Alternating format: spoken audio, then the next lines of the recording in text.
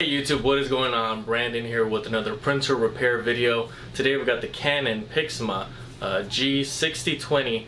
Basically, if you're having any issues with your print quality, a certain color isn't printing, or a general and overall print quality issue, today I'm going to show you a method on how to actually solve this problem on your own, inexpensively, and really pretty easily. Now, if you haven't seen my videos before, my name is Brandon again.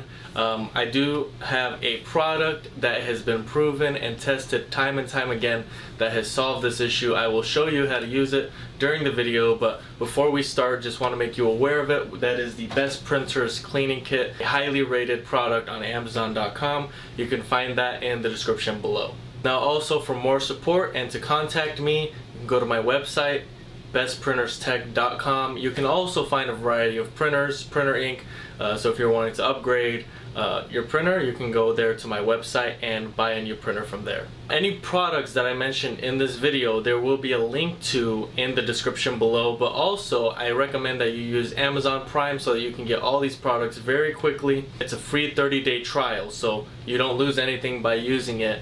I'm going to leave a link for that as well. So a lot of resources for you in the description below. If this video ends up being helpful to you, make sure to like. If you have any questions at all about this process, about my product, about anything, make sure to comment below. And if you want more content like this and you want to see some videos where I'm also recommending printers, recommending different types of maintenance, go ahead and subscribe to my channel.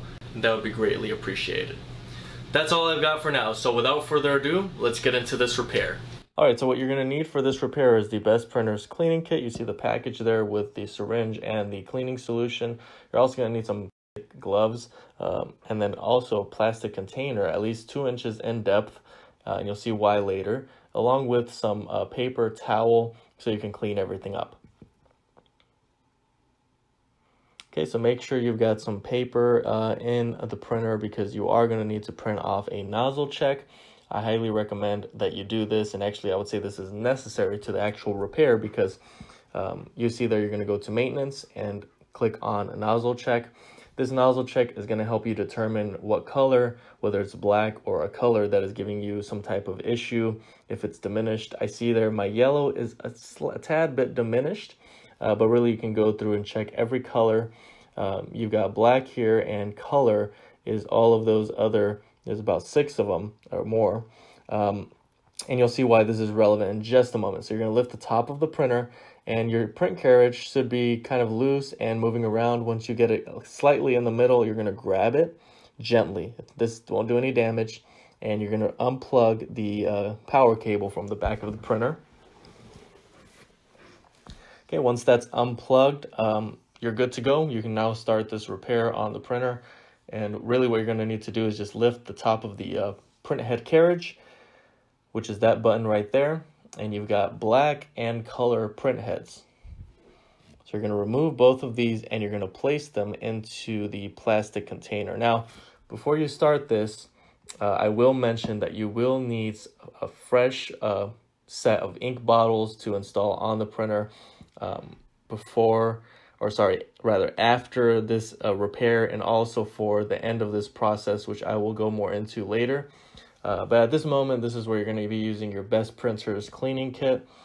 You're going to take your syringe, fill it up with the cleaning solution, and determine what color you're having issues with, again, with the nozzle check. Once you've determined that, you will then go in and you can, if it's black, it's very simple. It's just going to be the one nozzle that's sticking out there. But if it's color, you've got 3 different ones. And I'll show you in just a second.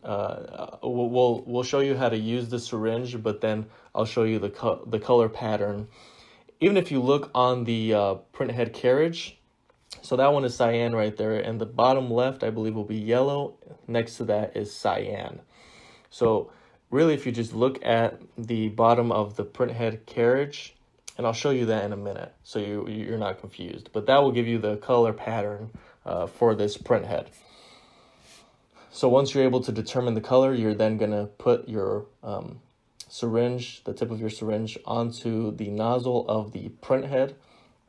And you see there I'm starting off with magenta. So basically what you're doing here is, once that is attached, you're going to want to have that print head in the plastic container, and you're going to be flushing this through all of the cleaning solution. You want about, I would say, 10 milliliters is what you're going to want to push through at first, and then you can push through another 10, and that's really just going to unclog all of that dried up ink, because that's what it is. It's dried up ink that gets stuck there over time, especially if you're running your ink too low, which is why I recommend, if you're already running your ink too low, you're going to need some new ink bottles, and I will provide that in the description below. Okay, so really, if it's giving you a little bit of pressure, just ease up on it and just keep going. Make sure that the tubing is very much connected onto the print head. And you see there's the nice red magenta color coming out. Okay, I'm going to stop around right here. I think I'm going to pull it off. Okay, I'm going to clean my tubing if necessary, but in this case it's not. And then this one on the right here is going to be yellow. So I am confirming that the top one is magenta, the bottom right is yellow, and the bottom left is cyan, and I'll confirm that in just a second as well. So again, you have a little bit of solution, so if you have problems with more than one color, you can do this to every single color, but really the point of the nozzle check is to kind of help you determine which one is giving you the most issues. And what you see me doing there, that method, is I'm kind of just applying pressure, sucking some back in, and applying pressure. You can also do that. That is very effective as well. Okay, and as you can see there, you got yellow mixed with magenta, and you've got your paper towel. You want to clean everything off. Make sure that the print head is clean. Okay, so once you're done working with it, again, you can do this to every single color. You can do that to cyan, even if you're not having issues with it necessarily. And you see there the pattern. So your top nozzle is going to be magenta. And this is kind of hard. I kind of already explained this, but your left is going to be, your bottom left is cyan, and your bottom right is yellow. So the black one is very, very simple. It's just one nozzle, and the one nozzle is going to be black. And again, you can do the same process with the black print head. It's the exact same thing. It's, if not easier. You're just attaching it there and flushing through all of the cleaning solution. So it should look just like this, and the solution should come out the bottom. And of course, you're going to use your plastic container for that. So I'm not going to do black, but you get the gist of it. I kind of already showed you on the more complicated print head, which has the 3. So once you're done, you're going to want to dry everything off, and then you're going to reinstall the print heads, just like you do when you first are installing the printer. You're going to close down the print head carriage and click down those 2 fasteners for the print head. You're going to close that up, and now you're going to power the printer back on.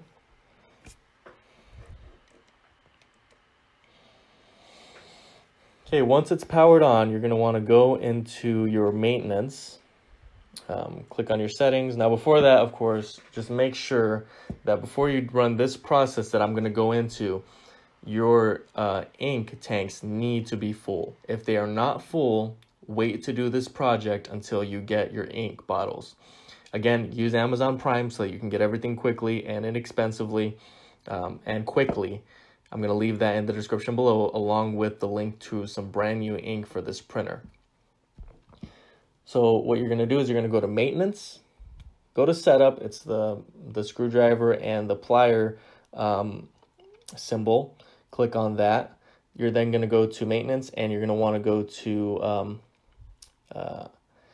ink flush. So at first we did a regular cleaning, and after we did the cleaning, we went right into actually clicking on ink flush, which is another one of the options for you. And that's what you should get out after 9 minutes of waiting. That is what you should get after just doing cleaning and deep cleaning. We got that on the left there, and I'll show you another one here in just a second that was even less, because that's what you're going to get. What you really need to do is an ink flush. It's through your maintenance. It's going to take about 9 minutes, and it's going to take a bunch of ink. You can see there how much ink this ended up using. So aside from cleaning and deep cleaning, it's the ink flush that you need to run. That's all I've got for now. Thank you for watching, and until next time.